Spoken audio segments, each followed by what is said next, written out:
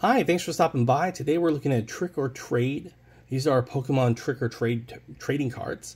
Pokemon came out with this idea. Instead of handing out candy, they wanted you to hang out these Trick or Trade Pokemon cards. There's 3 additional cards. What they mean by additional, there's only 3 cards in it. I don't like the word of it says additional cards, game cards, because it's not really an additional, because additional means more. And then you can see that it did come out in 2024. These cards, this is series 3 out of, I would say they came out in 2022. And then it came out in 2023, and there's these ones now. So we're going to open this up and see what we get. Okay, so let's open this up here. I am not going to put pricing on these cards. I've been saying that all month long because prices change. We will have one final video.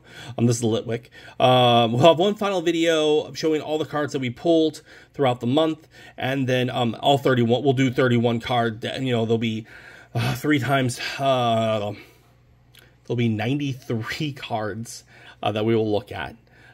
So we'll see what we get altogether. How many Litwicks we pull, etc. The difference between this card and its original card is the Pikachu here. The Pikachu is an orange Pikachu, like a pumpkin. The card on the back here is gorgeous.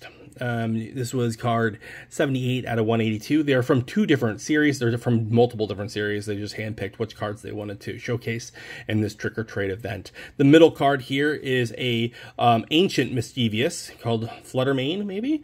And you can see this one has, instead of the rim, like they really have this come off. This is actually a really cool ancient card. As you can see, the hollow part kind of shades in a little bit, which I actually really dig. I really dig.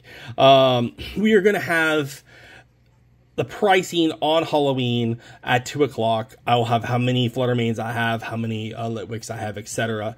And then we'll also put which each one was worth around that date. Are you collecting these? Do you have these? Did you get one? Did you get your favorite?